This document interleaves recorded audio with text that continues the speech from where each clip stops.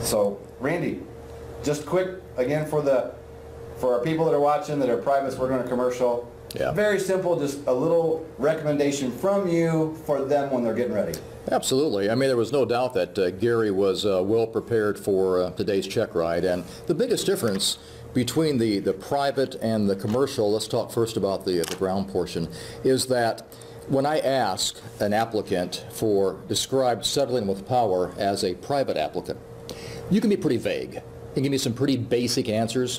When I'm asking that same question to a commercial applicant, we're looking for more in-depth answers, a true understanding of settling with power, and Gary demonstrated that today for us. Awesome. All right, let's go home. All right, I'm there. Comments down below. See you later. So there you go, from an applicant and an examiner on a commercial check ride. And you hear this discussion a lot, and I've heard it over and over the years. And I've always said the commercial pilot check ride is a private pilot check ride on steroids. And a lot of people will agree with that, and then some people will argue and say, oh, no, it's not the same. In my opinion, and as you just heard from the examiner, it's really about knowing everything to a higher standard, right? You're going to go back, and we mentioned this in the video, in one of the last videos, but just understand you're going to get through the check ride by knowing everything that you knew at the private pilot level, knowing it to a higher extent, or I'm trying to think of the right words, and your flying is going to have to be to a higher standard. Other than maybe an auto, or other than that, there's very few things that are really going to be different. And most people, when they get done, will say, wow, that really wasn't much different than the commercial or than the private.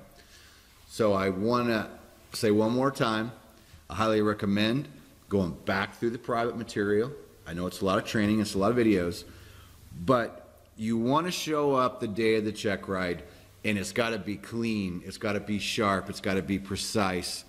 And the same thing with your flying. You're going out there and doing all those same maneuvers, with exception of one, maybe one or two, and you're doing the same stuff, and you are just flying at a higher standard, and your knowledge has got to be a higher standard. So keep that in mind as you're going through the training. I don't know if I mentioned the Hogs Wall of Fame yet. If I didn't mention that in the first two videos, move the camera back just a little bit so you could see it. 8 years we've been online, you're in the right place, right? So go through the training step by step, go through the videos as many times as you need to. We learn through repetition. That's how we learn, is by going over and over and over things again.